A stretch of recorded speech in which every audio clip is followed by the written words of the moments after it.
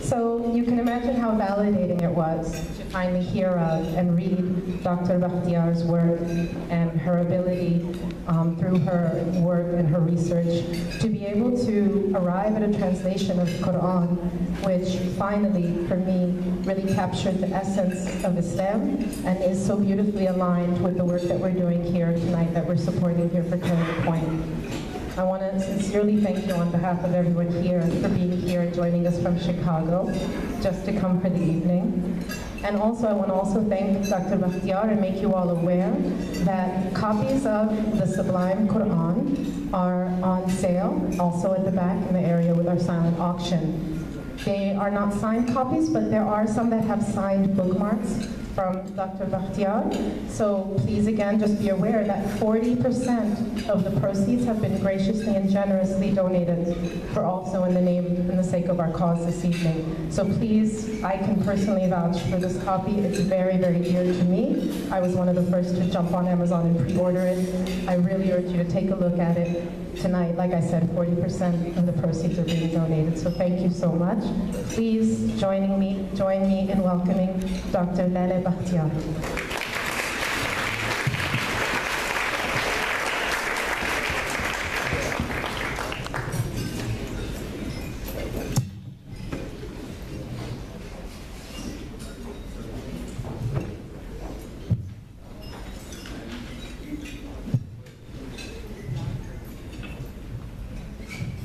In the name of God, the merciful, the compassionate.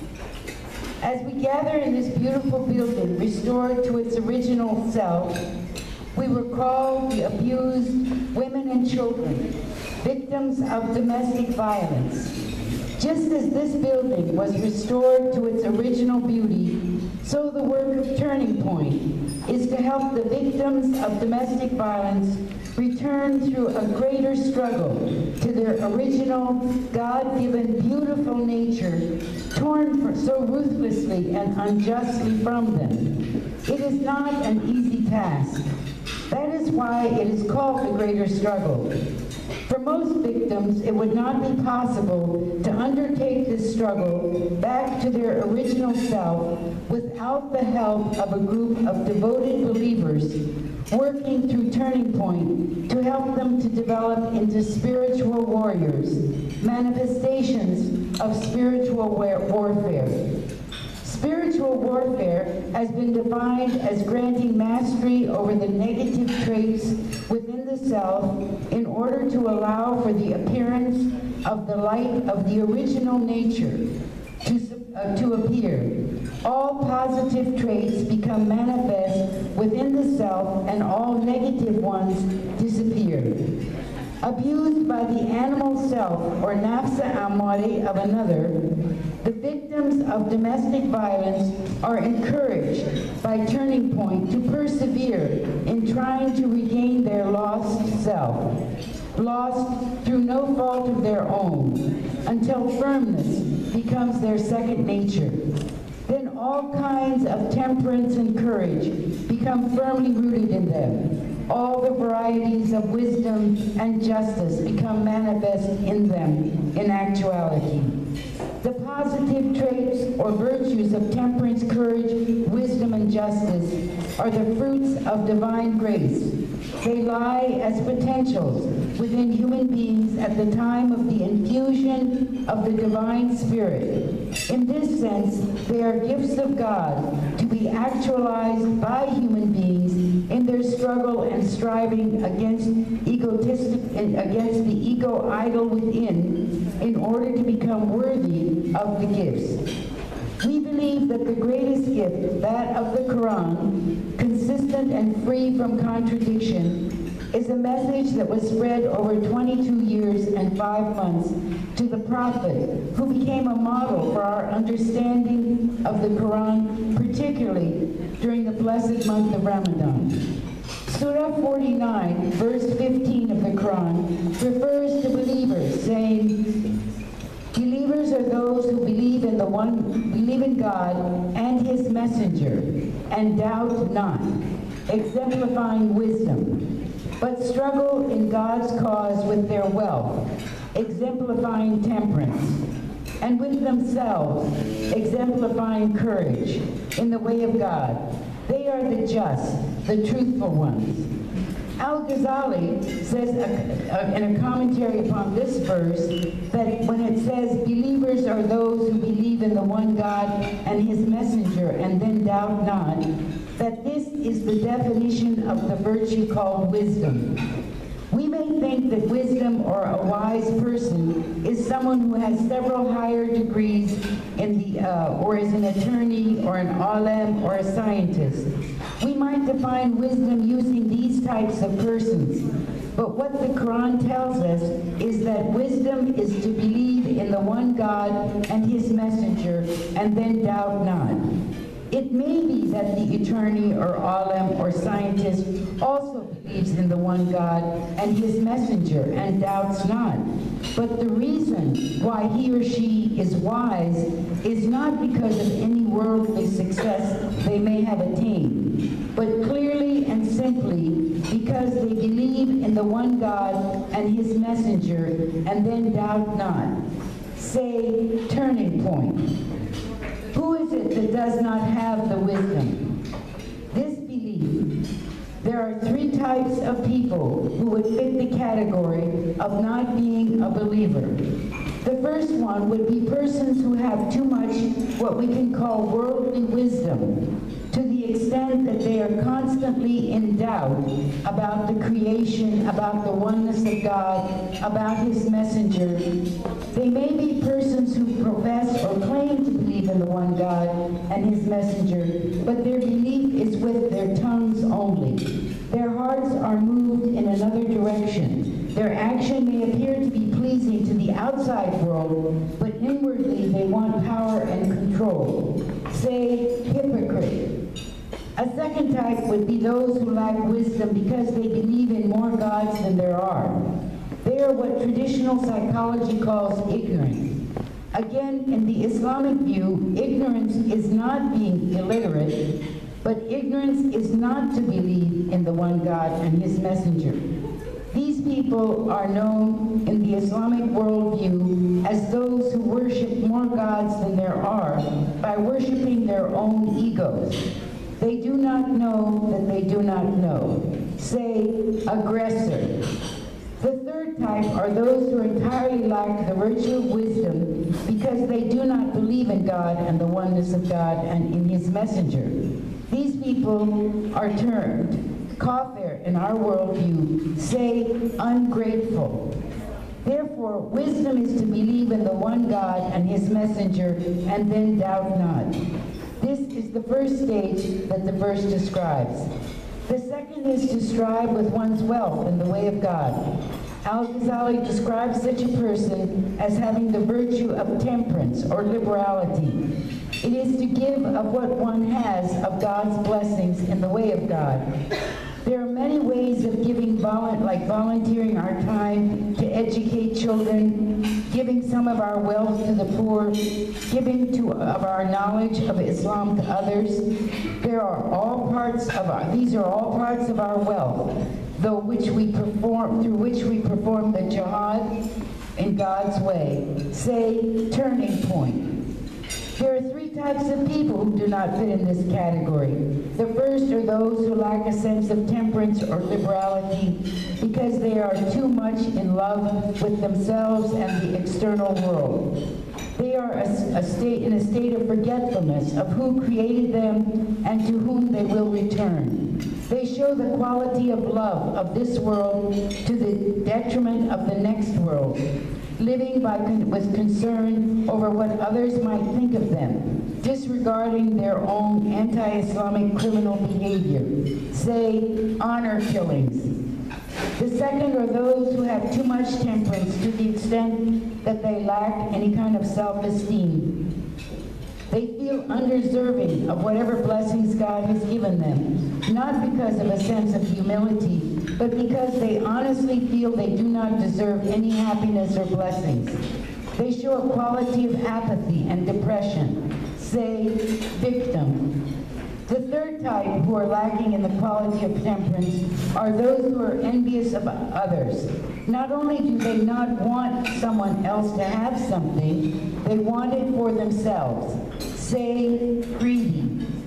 The third action mentioned in the Quran in describing believers are those who strive with themselves in the way of God.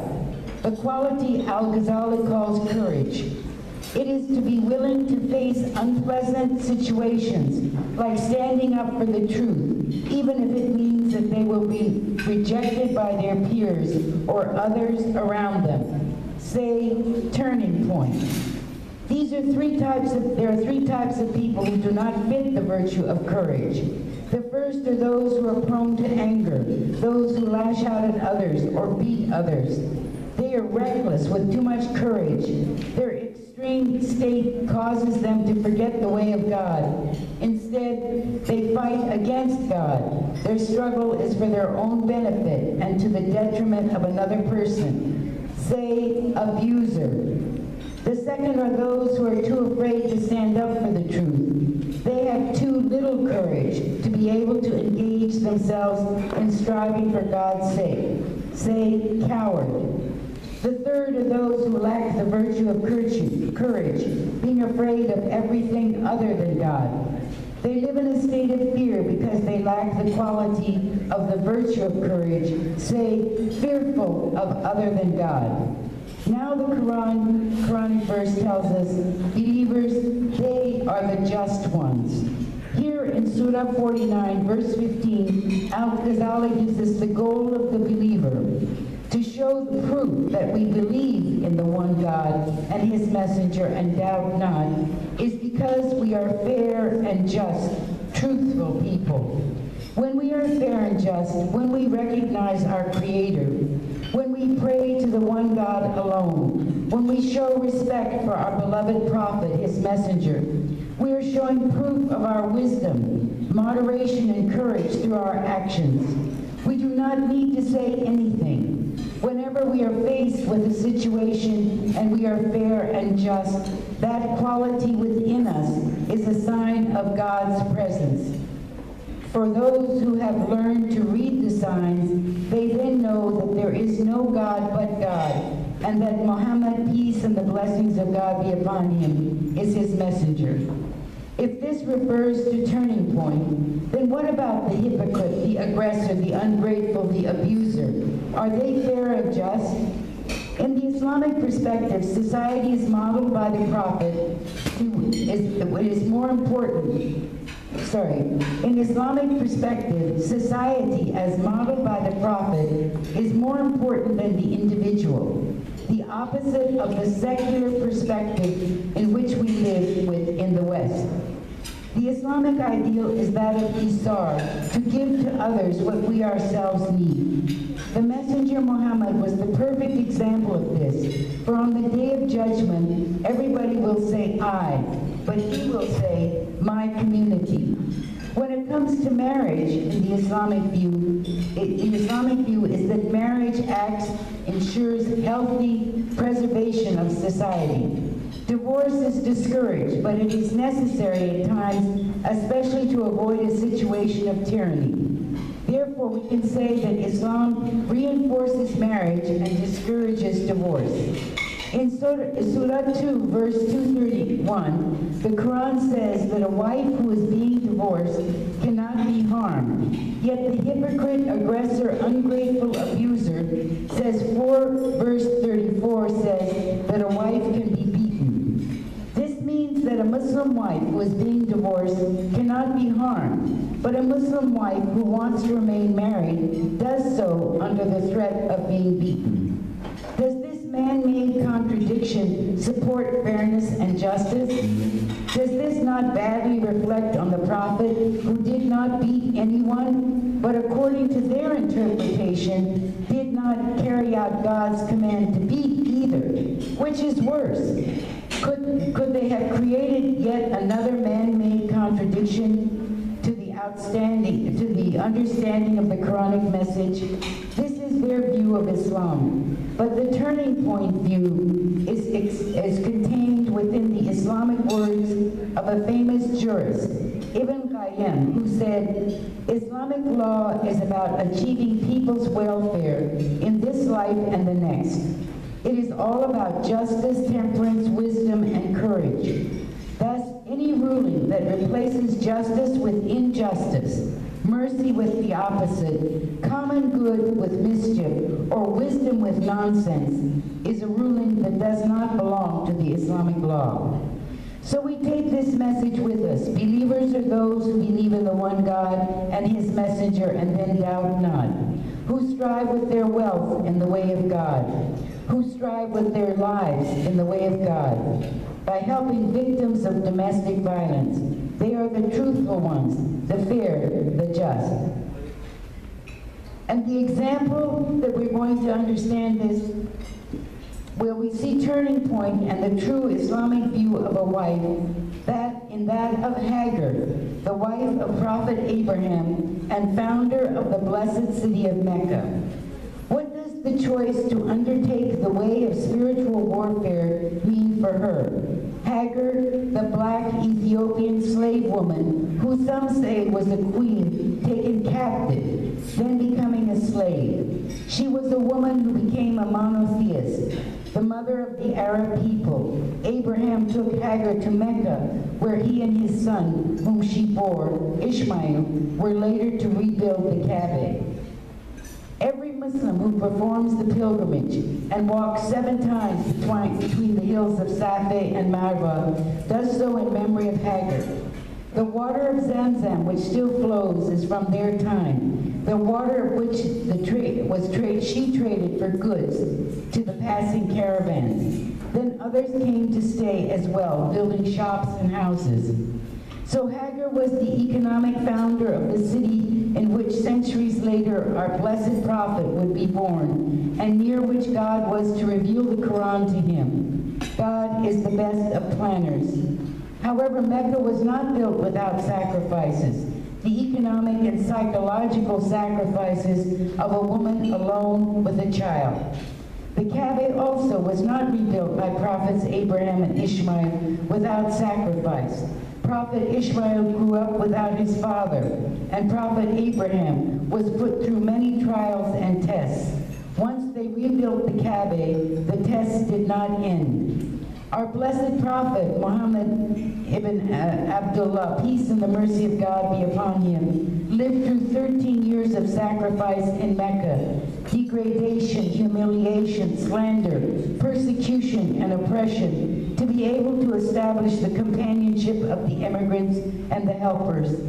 Are we ready for this? Are we committed enough to the dream? Will the dream become fuzzy and blurred? Will it fade with time? Will the sacrifice to be too great for us to bear?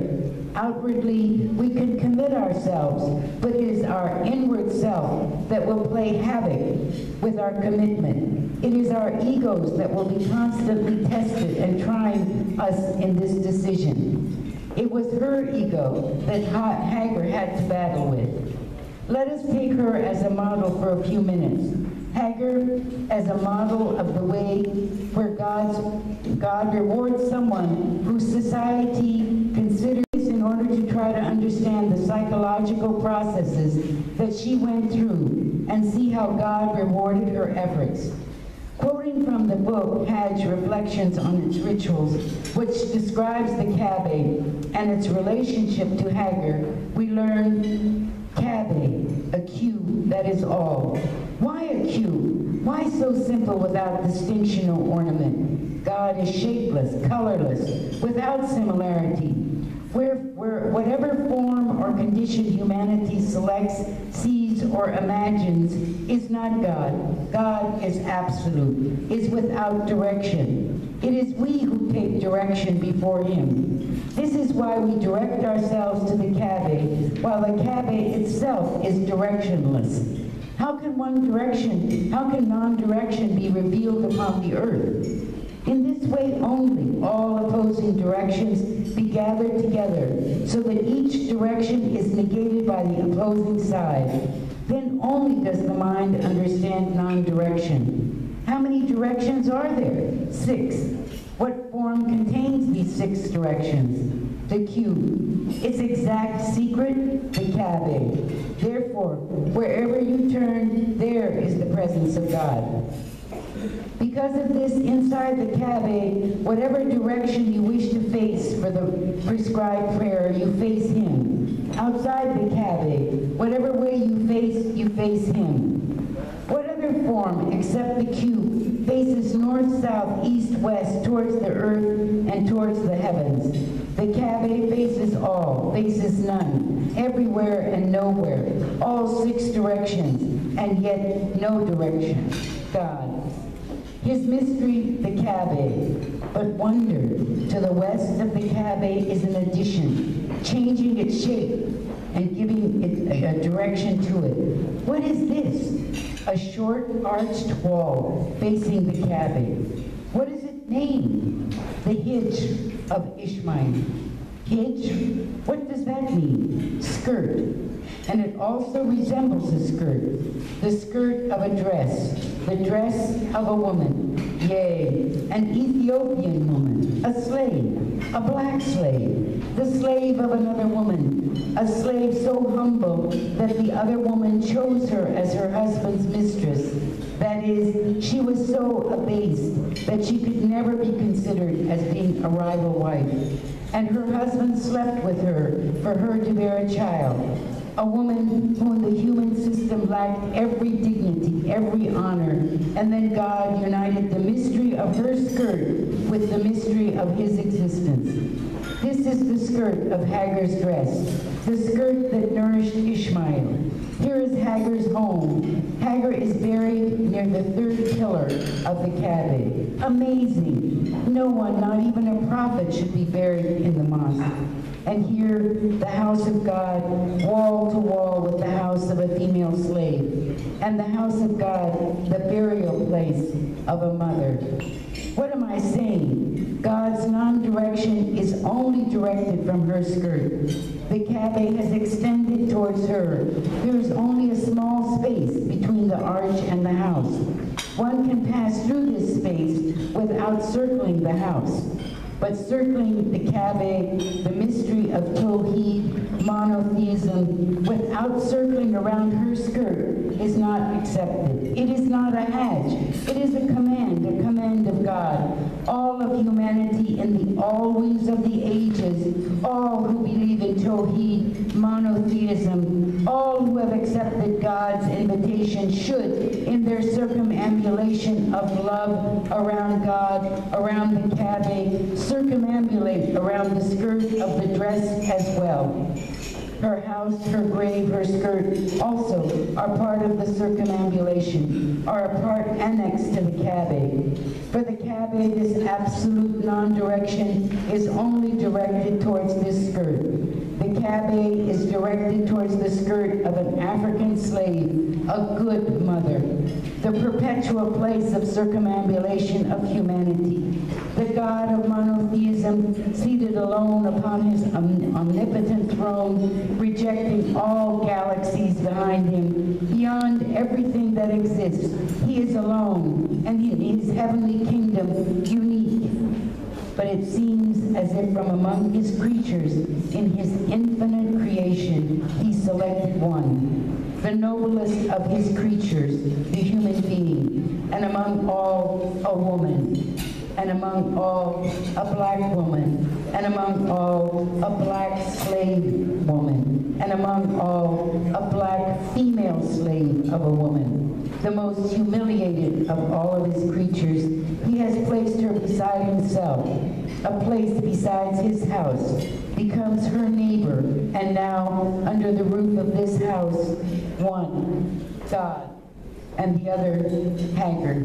The unknown soldier has been so chosen in the nation of monotheism. All of the Hajj is joined to the memory of Hagar. And Hijrat, or migration, the greatest deed, the greatest command, is derived from the word of Hagar.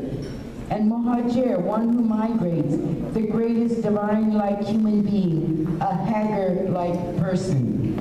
And what is migration? It means to go from kufr to tawheed, from ingratitude to belief, and the worship of the one God.